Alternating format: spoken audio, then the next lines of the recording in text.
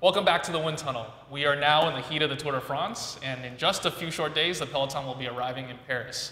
And also in Paris on that same day is a super exciting race, and that's the women's La Course race. We're big fans of women's cycling and racing here at Specialized, but we did notice that some of you female cyclists out there had sent us in comments about some of our previous videos, like beard or no beard and the leg shaving video, that it wasn't exactly relevant to you. So we decided in celebration of women's cycling and La Course to do a special video that's a little bit more directly relevant to female cyclists. So to help us out, we have Katie Sue from PR. She's a super avid cyclist. And Katie Sue, what are we going to look at today? So today, in order to celebrate La Course and help support women's cycling, we thought we would check out the most aerodynamic hairstyles and see what's the best way to ride with our helmets. There's a lot of different styles out there, obviously. We decided for this video to concentrate on 3 of them. So the first one is just hair down, super simple.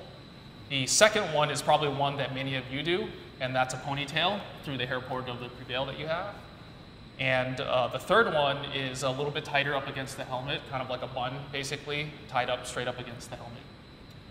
Now, actually, I forgot, we wanted to do one more extra bonus one, if you don't mind. We wanted to check fully shaved. I don't think so. No? All right.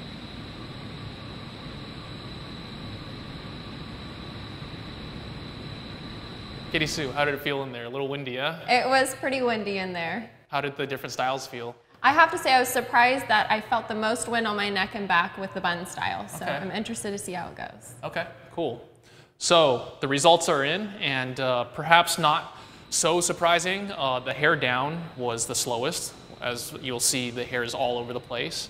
One actually surprising fact was I always assumed that the ponytail would be faster, but it turned out in this case that the ponytail was essentially identical to hair down.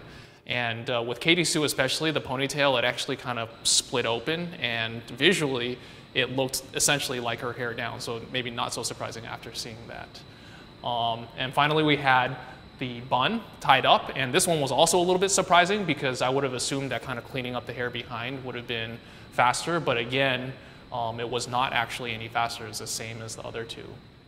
So after seeing these results and seeing that Katie Sue's ponytail split open, we decided to actually go back and do an extra one where the hair will be kind of a little bit tighter, and that was a tight braid. So once we did the tight braid and everything stayed together nice and tight on her back, that one actually did show a measurable decrease in drag. And that one was worth over all the other 3 hairstyles, about 14 seconds over our standard 40-kilometer distance. So there's actually something there. So Katie Sue, now that the data is in, are you going to change how you wear your hair out there? Yeah, so I usually wear my hair in a ponytail, so I will definitely be switching it up to a braid given I have the time to actually do so. You know what? If you're serious, I still think you should shave your head. That's not going to happen. Once again, maybe some surprising results from the wind tunnel, but then again, that's why we do what we do here.